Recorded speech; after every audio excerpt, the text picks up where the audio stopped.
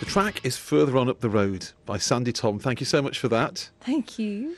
Now, you chose that one to sing because it's proper bluesy. Yeah. And that's where we find you in 2010, isn't it? Yes. Yes. I mean, this record it's definitely a blues rock record. And, the main reason for that is really the fact that it's an independent one, so all the other ingredients were the same, the same writers, the same producer, the same band. But the big difference was that it's an independent record. So, I've got creative ownership and basically I'm the boss. So, I get to call the shots. So this is really the record that I've always wanted to make. That's really interesting. It's called Merchants and Thieves. Yes. It's due out May the 17th. Okay. And you say it's the record that you've always wanted to make. And that implies that in the days when you were with a major record label, which you were with, and you were making albums, that they were changing your sound, they were tweaking it? I think the thing is about it is that there's always going to be that element of compromise. Because you've got so many people involved, and at the end of the day, everybody wants to be happy with the end result. So, unfortunately, in the end, I think it gets diluted, and it just gets churned out over and over again, and you lose the soul, I guess, in it. I mean, it works different ways for different people. I mean, it works obviously very well for so many people to be on a major label.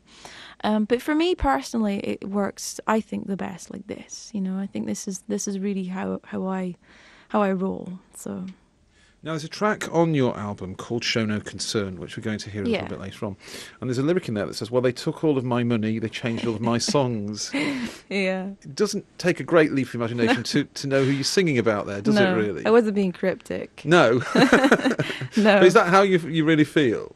It's taken in jest, I mean, I actually feel really grateful for my experience with Sony because without it, I wouldn't be able to run a record label.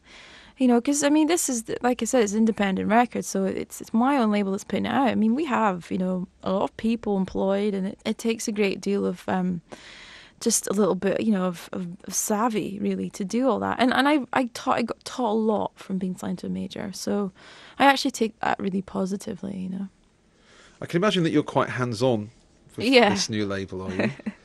Oh, I'm like everyone's worst nightmare. I'm always on the phone, always on the emails, always, But it's so cool to have that independence, and it's very cool to have that freedom. And it's like, rather than just being an artist, and when you achieve something, you achieve it as an artist. But I achieve it, for my label as well. So, the single at the minute is it's kind of on and off the #1 spot in the iTunes Blues chart, and that's a great sense of achievement for my little record label to have that, as its first mark. So it's like, I think it's a harder job running it and doing it yourself, but the achievement in the rewards are much they're much bigger, And is this label going to be concerned with releasing your songs solely, or are you going to go out looking for new artists as well? Depends how many records I sell. Okay. I mean, my brother is he's very much involved in it, and he's really keen on going out and finding other artists. But at the minute, I'm just like, let's just get my record out first, and let's see how it does. But I mean, it would be great to give other people that opportunity, certainly. The title of the album is Merchants and Thieves. Yes. Where did that come from? Well, originally I heard it's Chris Whitley covers a Dylan song.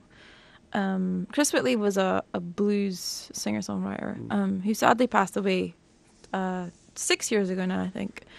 And he covers a Dylan song, and the line "Merchants and Thieves" appears in it, and it just kind of resonated in my mind. Maybe it had some kind of bearing on what I was feeling at the time. So it just seemed like a really great title. So if you actually, the title track on the album is an instrumental guitar track. So I suppose that's, in a lot of ways, that's me saying, here, look, I can do this.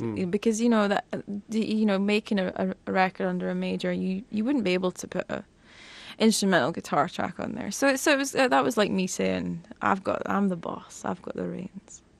Now, there was a story, this is going back way back, and this really should be dead in the water, this story. We're going to ask you about it anyway. When I Wish I Was a Punk Rocker came out, Yes. and it began very organically, didn't it? It grew through the internet. But then, once it was number one, there were allegations that the record company had plotted all of that. Had they, or did it grow organically? God, no. No. Definitely not. I mean, let me paint you a picture. It's like, there's me, there's Marcus, my guitarist at the time, and there's Craig. And we literally just sat in the basement in my flat in Tooting. I had a flat in Tooting. And the reason that I took that flat in Tooting, of all places in London that you would end up, I really didn't know anything about London. I ended up in Tooting because of the fact that this flat had this basement. The previous landlord was this guy called Boris, who eventually moved to Ireland, and he's a jazz musician. And so when he lived there, he used to record bands down in the basement. So he had soundproofed the whole thing and everything. So it was just brilliant for me moving into this flat that had this little basement that was all soundproofed and stuff, because it's hard enough trying to live in London, let alone find a rehearsal space.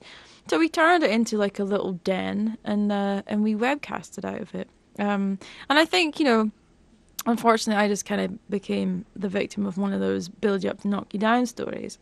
But again, it's like, I look back on it now, and I know, like, in so many like experiences in life, when you're in a place at the time and it's really horrible, you don't really know, you can't imagine why on earth this would be positive in the end. But I actually think back on it and I think, well, it was character building, and it certainly didn't leave me naive to what I could expect, in terms of negative press. So I learned a lot again from that situation, and I actually feel really proud of being part of something that was quite revolutionary at the time. So, well, it was absolutely groundbreaking, wasn't it? Totally groundbreaking. I mean, I'm not gonna claim like I had some genius moment or anything, but it was. I think a lot of it was timing and luck.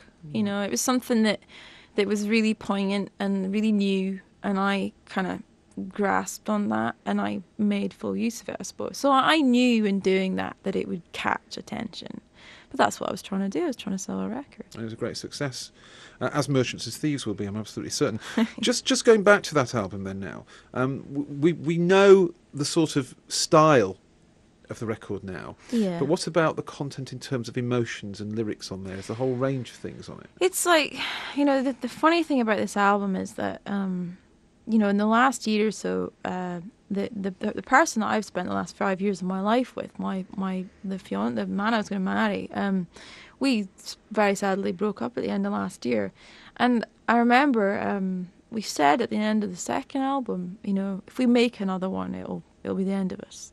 And we did. We made another one, and it turned out to be the demise of my relationship, as well as being a great milestone in my recording career. I think, it was, unfortunately, on the other side of it, there was a lot of sadness. So the ironic thing about it is that it turned out to be a blues record, and really it was all from that situation. A lot of those songs on the album are really written out of that situation, and the funny thing is that Jake and I wrote a lot of those songs together. So in some ways I think it's a really good thing, because when it comes to singing them, performing them, believing in them, it's like my whole heart's in it, because it's so honest, it's a really, the last year has been such a bizarre experience for me. So many things have happened, and I met Joe Bonamassa last year as well, and that was a really unexpected turn of events that led me to meet him, and then he ended up playing on the album, and so many, amazing, isn't it? Yeah, so many things have come up, and so many things have happened that have really